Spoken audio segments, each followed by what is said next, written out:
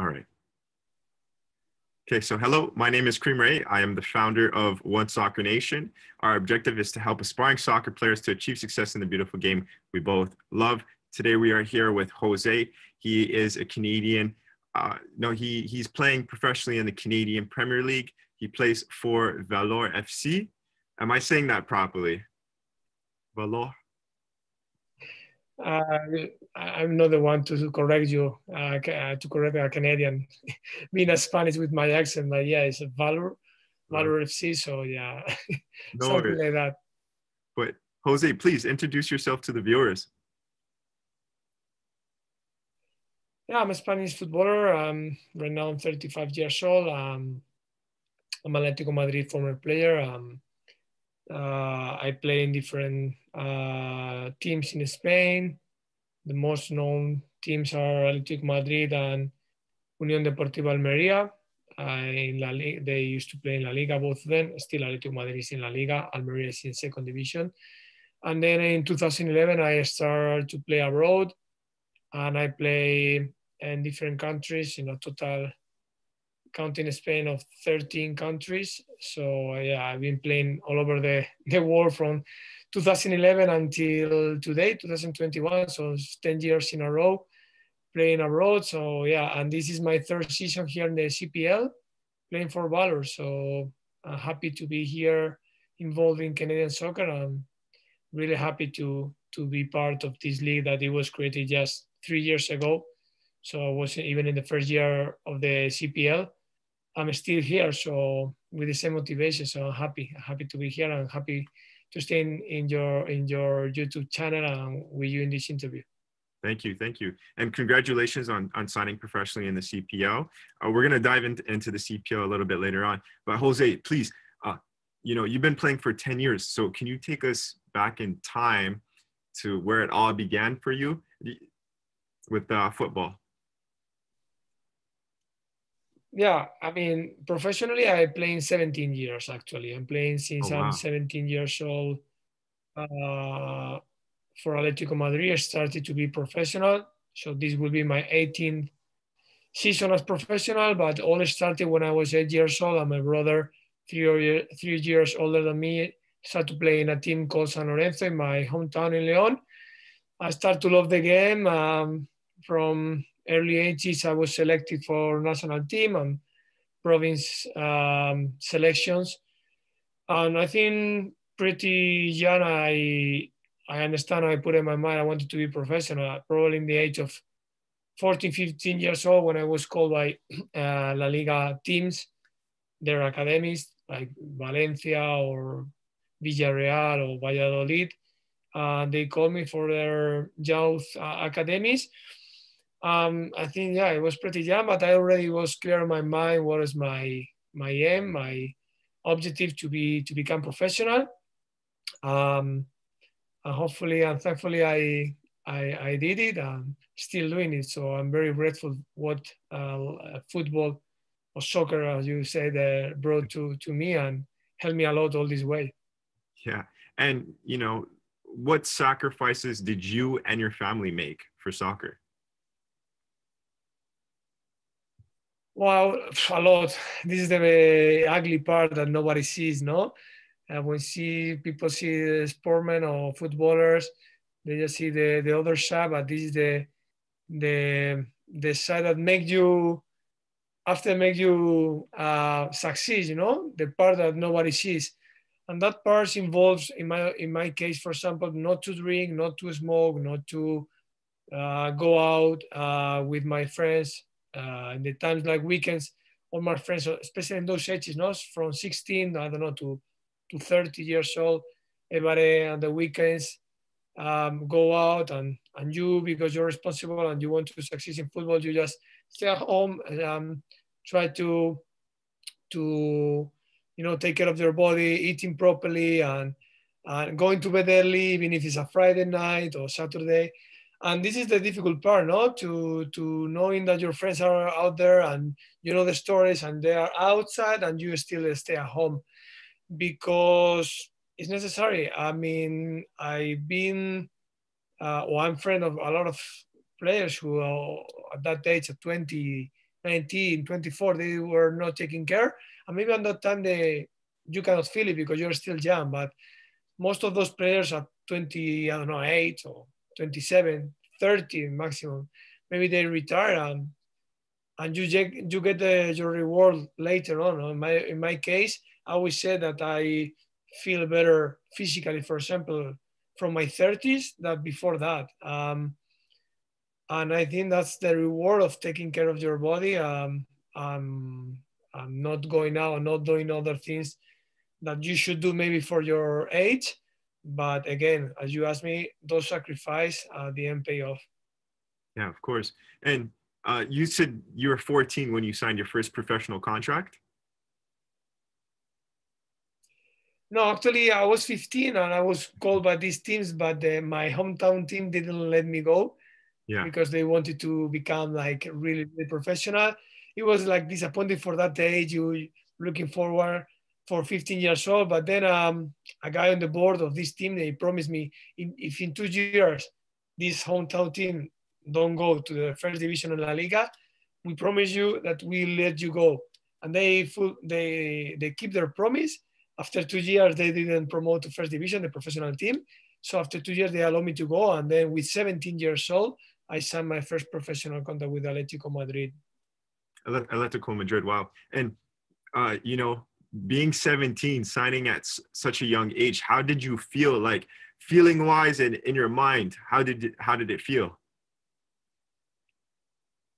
I would say that probably is one of the best days of my career when I entered in the Stadium Vicente Calderón. Now it's Wanda, but on that time they moved from Stadium Atletico Madrid 2 years ago. But entering those offices in that stadium, big stadium, huge, that I just watched on TV for a big team like Atletico Madrid, it was a huge step for me, and I was so happy because it's what everything I fought for, and so many hours for my family, for myself, since I was, I don't know, that 8 years old, playing every single day, not only in the training with my team, is also in the street, so many hours playing with bigger players, stronger players.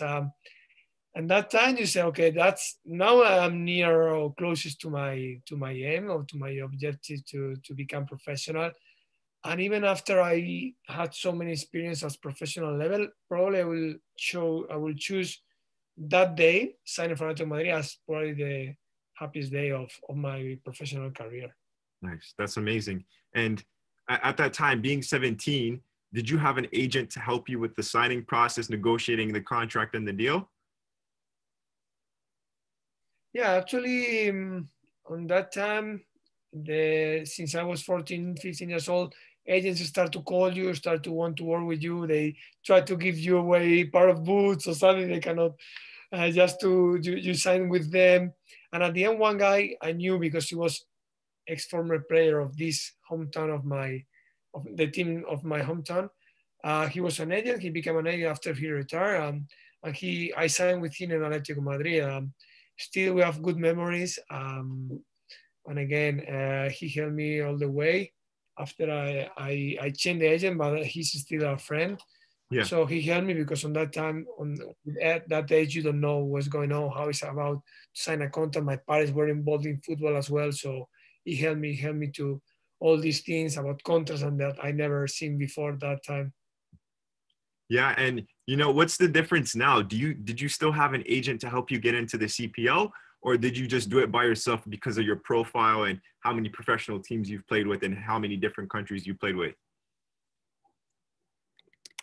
Yeah, it's a long time that I don't have a proper agent like someone signed, but I work with some agents I know from all this way, and they trust on me and I trust on them, so they know that if they get me something, they will get their commission and everything. I always work like this, but I'm not a proper agent right now that I sign. I have exclusivity with them. What is true is that, for example, they have, I don't know, one agent who works only in USA, or one is Mexican who works only in Mexico. Another is, I just try to respect him. If, for example, I work with this Mexican, I try not to speak with anybody else in that market. But it's difficult for an agent to work in all the markets, especially for me that I play in so many different countries. So they understand my situation, and they understand I don't want to sign an exclusivity with that, because that will close a little bit my my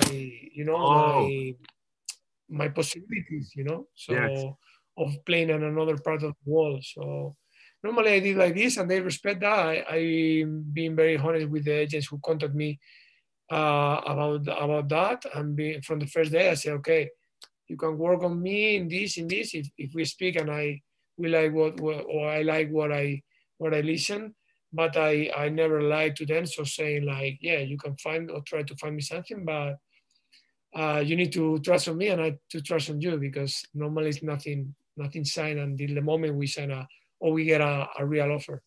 Yeah, yeah.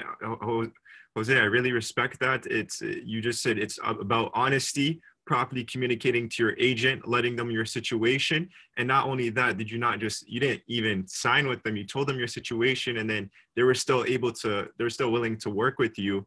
And the reason why you didn't sign is to keep all the doors open, which I totally understand, and I really respect that. I want to say, am I hitting the points? Am I on the right page with you?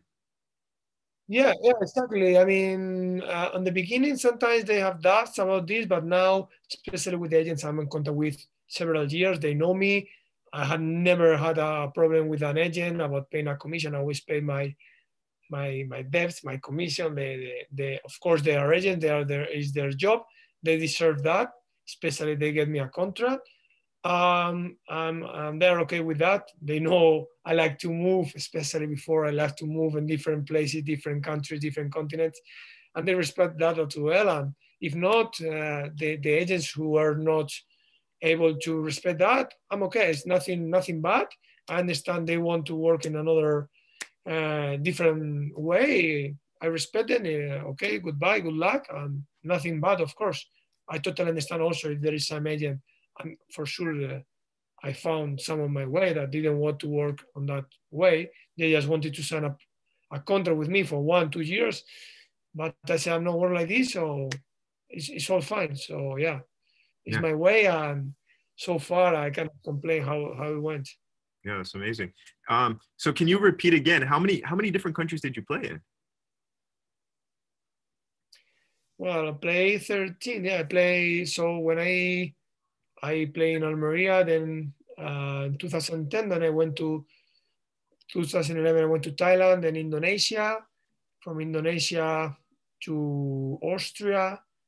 I signed from Austria to Jordan. I have to think now.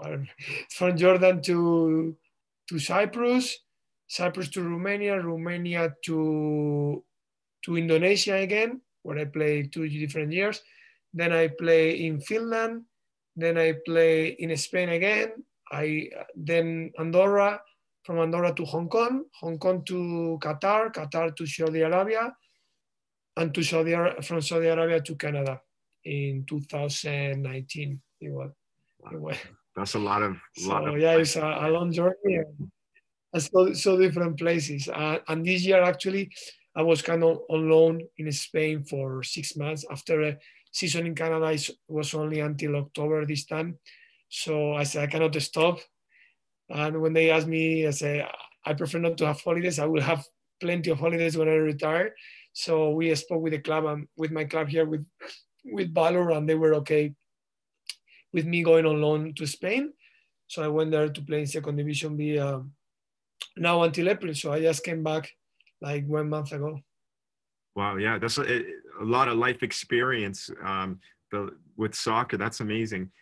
So, okay, my next question is, did you do anything differently to get where you wanted to go, or was it a straight road? Oh, no, not at all. Not at all. It was actually, you asked me when I was in Almeria, for example, that I was going to play in 13 different countries. I was going to be the Spaniard. Right now, I'm the Spanish player who play most countries, from all the Spanish players. That's my only record, probably my only good record in my football career. But I'm okay. Yeah, I mean, at the end, I just wanted to play professional soccer. I don't mind the place. I don't mind where. I'm just looking for first division places all over the planet, and I start to enjoy it. Sometimes I wanted to change to find a different place which maybe fits better for you. You always try, though, in my case, I always try to find the perfect place where the sport life is perfect, economic is good, outside the football also is good, but it's impossible to find. There's always pros and bad things, you know. There are always good things and negative things you can say from every country, every place. So at the end, you stop looking or seeking that perfect place. Now I prefer to settle. And maybe I found here in Canada, you know, it's my wife, my daughter was born here also, and we are very happy. And I got some options to play in different countries. But when you're happy and your family is happy, I moved too many times, so now it's time to maybe to settle down. You never know in football. Maybe I change again, but right now I'm happy, and that's all. It's all about being happy, right? So Yeah. with your soccer life and with your other part of your life. Nice. I like, you seem very happy where you are right now, which is really good. And I like the fact that you showed, you know, it's not only about soccer, but it's all about it's about personal life too. There's two sides that you have to, you know, balance. I like that. Exactly. No, sorry. Go ahead. No. You make the point. Yeah, exactly. I totally agree with you, because at the end you train, I don't know, 3-4 hours a day, but after that training you need to also, because maybe you spend 1 year, 2 years of your life in somewhere. Of course, your priority is because you go there to play football, but there is something also besides football. And from in my point of view, when I was single or I was traveling alone to play, I was just focus on the football wasn't my priority. But now, of course, with a family, with a daughter, with a wife, I want that they stay happy as well. So for me, for example, before signing in Canada, I was in Saudi Arabia. I was happy there about football-wise, economically, and everything. But for our family, for our way of life, it's a difficult country for foreigners. So that's why I decided to move. Even in the football terms, I was happy. You know, you need to find that balance, as you said before. Yeah, of course.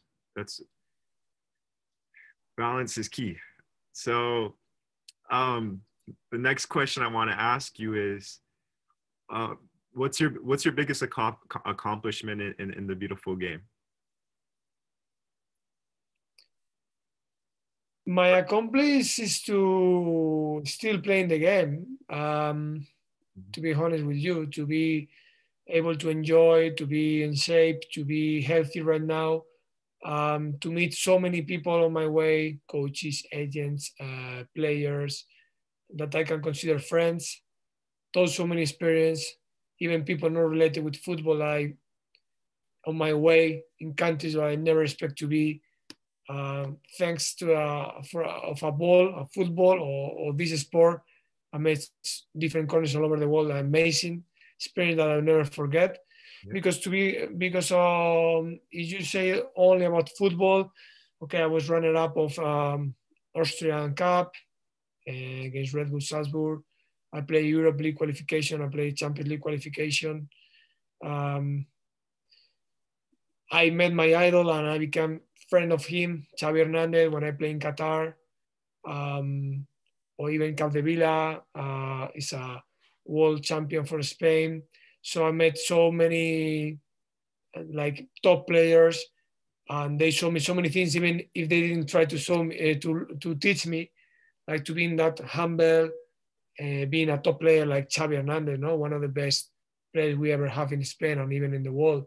Yeah. And you speak to him, he's so humble, so positive, never criticizing another player, always seeing the positive sides of every player, even if that player, believe me, is like not in his level. So these people taught me a lot of, things. And of course, any other player I play with since I'm 17 years old. and I'm still friends of them. So sometimes, I don't know, I get a call from a player I play with him in Jordan or in Thailand. Even 4 years later, we haven't spoken. And to have, you have maybe a friend in Serbia because you play with him. So have this, for me, is my biggest reward, at the end. Mm-hmm. Your experience and people that in their path become your friends and they help you all along your way. Yeah, yeah. It's a journey. It's a life experience. You okay? So you've done it for over a decade. You've played professionally for over a decade. What advice would you give back? Would you share with the next generation of soccer players growing up right now? What would you share with them that want to go pro? Especially with the next generation, as you said, and now it's not like on my times. I'm really old. I was gonna say our times, but I think you're much younger than me. So in my time, you were not. You didn't have Instagram, Facebook, and Twitter. Not so many. We had video games, of course, and I used to play sometimes, but maybe I don't know, 2 hours in a weekend, something like that. No more than that. The rest of the time, I was finished my homework because I study also, and it's important. It's another advice because I know so many sportmen or players that they just put all their effort in their football or sport career, and they finish with 30, 32, 28, 34, and they don't have anything. I highly recommend them to study something, whatever they like. In my case, I study psychology, which I think is important especially for sportmen, the psychological side. Yeah. But I really recommend us to play, and to play. Not only if you train 3 days a week with your team. No, it's not. It's not about that, in my opinion. This is important, but it's also really, really important, even more for a youth or for early ages, to play in the street, to play with the friends. Every time you have a chance to play even by your own, to try different dribblers, shooting, but try as much as you can in the street, wherever you can. Not only those 1 hour, 2 hours per day you have in your team. Right now, I think we are losing a little bit that street football, football street like when I was young.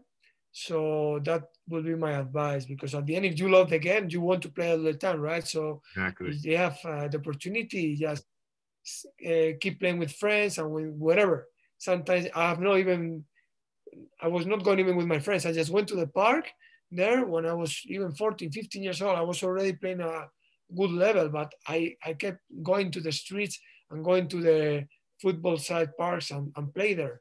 It where you you improve your technique and your creativity and your dribbling and everything. That's the point I will suggest to them. Nice. Those are really great points. And I would ask you, you know what? Let me ask you this instead. You're playing in the CPL. How are you enjoying it right now? I'm enjoying a lot. We have very good chemistry in my team for these years in Valour. We have very good players, in my opinion. I can say that in Canada there is a lot of talent players. Yeah, it's just about, as you said before, about the youth academies. They need to, in my opinion, to develop more, to improve more, to have more opportunities for the young lads that they're training from. Now they are 14, 15 years old. I'm training and coaching a team here in Winnipeg, 15 years old. Oh, nice. And I can see that there is talent there. I can see every day with my players, and they have the great attitude to train and to improve, and they really want to become players. And if Canada really builds a really solid football academy, a football youth program, it will be a big, big step. And I really think that Canada needs it. Really, Canada needs it. They should copy, I don't know, countries in Europe like England, Spain, Italy, that for long, so many years, they are building this program, because the key, for example, in Spain is this, is that the coaches and And the kids are really prepared, even from a really, really early stages, like when they're 10, 12 years old, they have really good coaches trying to teach them. And I feel that in Canada, we need more of this. We need more coaches, more people that knows the game, that love the game. So I just want to see it more in Winnipeg, I don't know in other cities, but here in Manitoba, I want to see a program more solid about develop our kids, and also in the CPL to have that objective for them that it will be awesome to play them, not only for being exposed on the media like we are now with One Soccer, TSN, whatever they saw our games, but also economically. I hope in the future those players, we the players, get like higher salaries, because at the end we are professional footballers. And I hope and I think the CPI is in the right direction, but I think you need to reward those players that they are making professional with a huge step that you can make a life living because you're a professional player. Exactly. I totally agree with you 100%. And Jose, I really enjoyed my time interviewing you. Let me see right here. Yeah, anyone that comes across this video, the viewers, where can they find you? Well, they can find me in Instagram. It's Galán JP10, 10 with number. Same in Twitter. So if anyone is interested, there I usually post everything related with Valour, with football, also some photography because it's one of my hobbies. Yeah. So if anyone want to find me, I will be there. Okay, Jose, thank you so much for your time. It was a pleasure again to interview you, and let's stay connected. Yeah. For sure. Thank you so much for the opportunity and of speaking to you, Kareem. Thank you. I'm gonna pause this.